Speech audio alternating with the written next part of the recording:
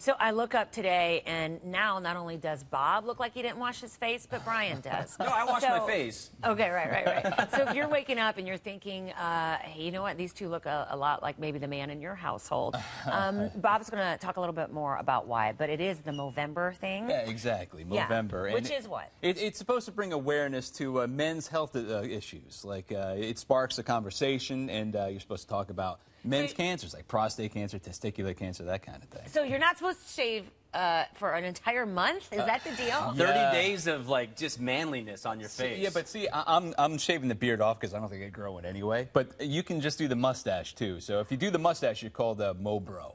And that's Really? that's what I am for November. Is there a certain association that's supposed to raise awareness for?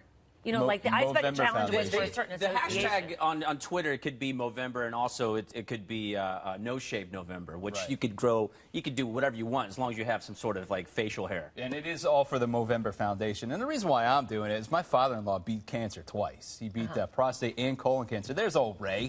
Let me tell you something. That is the toughest man you'll ever meet. So, yeah, that's why I'm doing it for you, buddy, because I look terrible.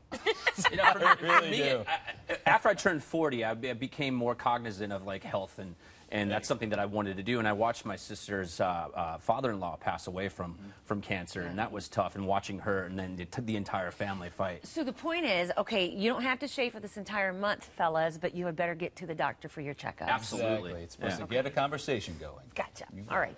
Well, I was just, you know, telling you what to do. Conversation. Do I look ill? You look terrible. You look terrible. I know I do, but this is the reason why. You better get to the doctor just to check up. If I've got to look at that.